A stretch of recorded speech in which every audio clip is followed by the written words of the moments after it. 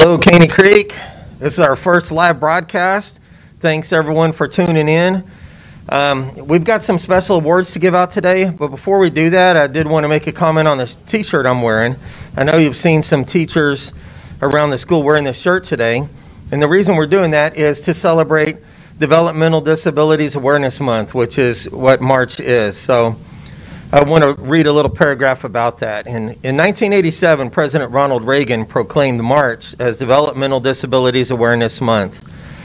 The deinstitutionalization movement of the 70s and early 80s had laid the foundation for significant social change, and the presidential proclamation called upon Americans to provide the encouragement and opportunities necessary for people with developmental disabilities to reach their potential.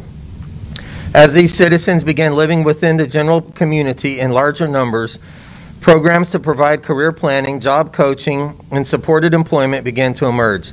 The idea that individuals with developmental disabilities could become productive members of the workforce was new to many people, and entrenched preconceptions had to be overcome. Advocates recognized a moral imperative to engage individuals with developmental and other disabilities. With the passage of the Americans with Disabilities Act in 1990, workplace discrimination against people with disabilities started to decline. So we're wearing these shirts today to celebrate that momentous occasion and the Developmental Disabilities Awareness Month here in the U.S. All right, now we have some awesome awards, and we wanted to do this live. We couldn't bring all the kids into the gym together or auditorium together due to the restrictions that we have in place right now. So we wanted everyone to have a chance to get to participate in this program. So today we are announcing senior superlatives, and I'm going to go ahead and get started with that.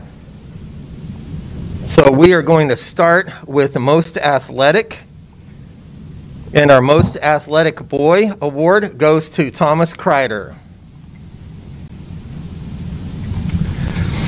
Good job, Thomas. Hope everyone's clapping for him. Right here at the camera. Great job. Our most athletic girl was not able to be here today, but that goes to Itzela Darkenwald. And now we have most likely to succeed. Our most likely to succeed boy is Derek Breeden. Congratulations. Congratulations, Derek. And our most likely to succeed girl, Juana Hernandez. Congratulations, Juana. Look right there. Good job. Now we have friendliest boy, and that is Donovan Krim. Congratulations, Donovan. Congratulations, Donovan. That camera. Wow. Good job. And our friendliest girl goes to Itzela Darkenwald.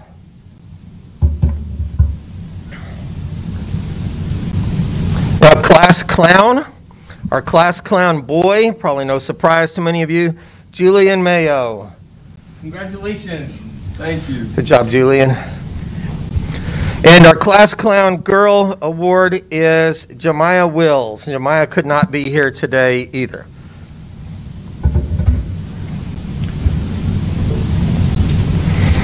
Our most spirited boy is, again, Julian Mayo. Great job at the pep rally. Yes. Good job. And our most spirited girl award goes to Kylie Colson. Great job, Kylie. Our most artistic boy is Victor Barrera.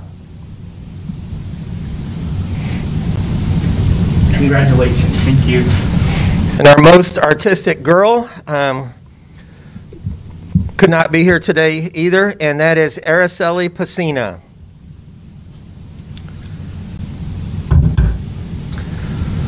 Now our best dressed boy is Victor Molina. Good job, Victor. Looking sharp. Thank you. And our best dressed girl, Marissa Hansen.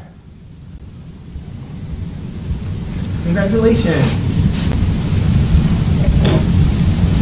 And the last two awards, Mr. Caney Creek High School, Matthew Hernandez. Good job, Matthew. Good job. And our Miss Caney Creek High School goes to Itzela Darkenwald.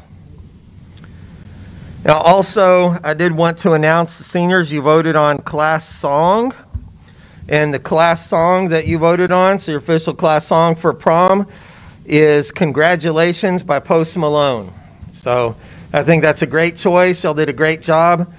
I know this is just one of the first of many ceremonies we're going to be having this spring for award ceremonies and things like that for seniors. We'll also have award ceremonies for freshmen, sophomores, and juniors. So